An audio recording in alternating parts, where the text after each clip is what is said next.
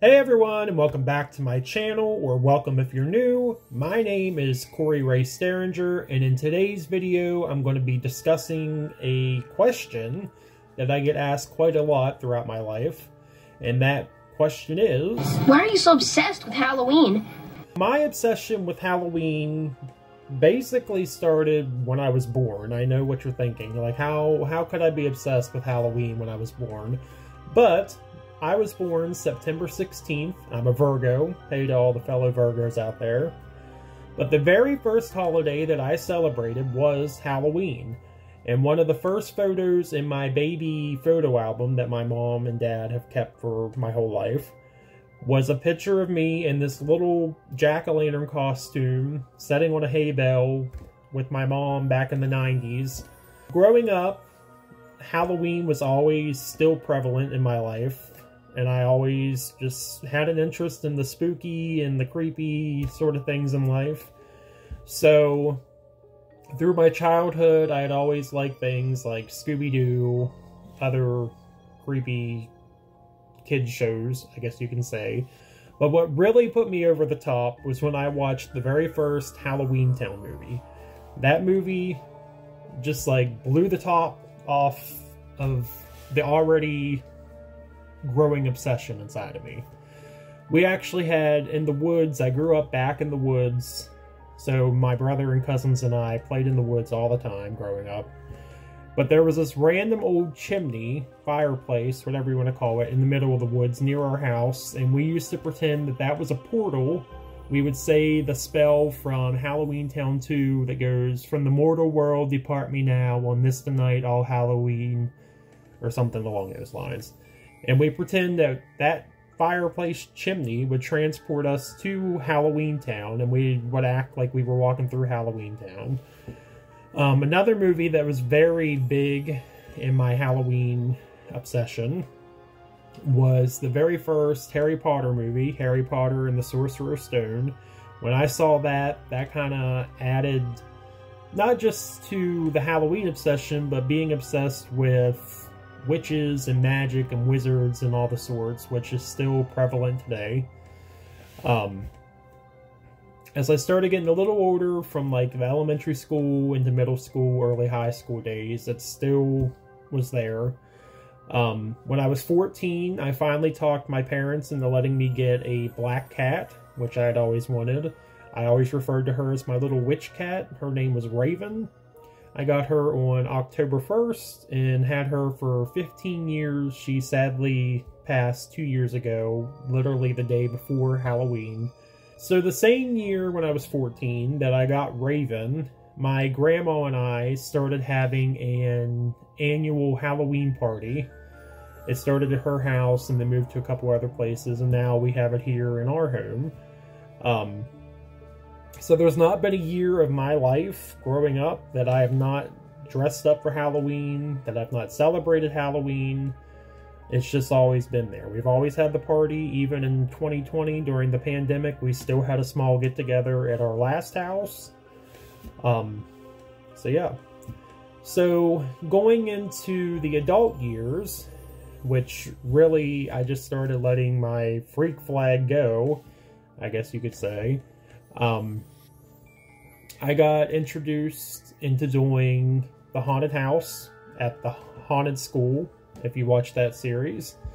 I did that for 4 years, and that was because everybody in my hometown knows that I'm obsessed with Halloween, but also have a background in theater and the arts. So that's how I got brought into that.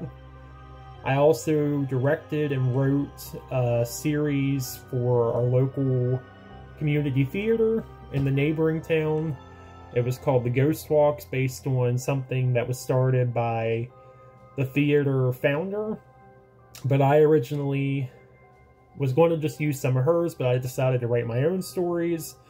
And it was literally just like people would come for the tour and they would walk around the town, and all these different actors were portraying the characters that I created and reading the skits that I had written. And again, I got brought into that because everyone knew that I was obsessed with Halloween. And my interest in the spooky things and Halloween, as you've seen recently, has taken me on multiple trips to creepy places. At this point, I've been to Salem, Sleepy Hollow.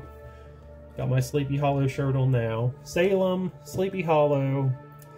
I've been to Point Pleasant, West Virginia. I've been to Trans-Allegheny Lunatic Asylum multiple times now. I've been to West Virginia State Penitentiary in Moundsville, which I still have yet to tour it, though.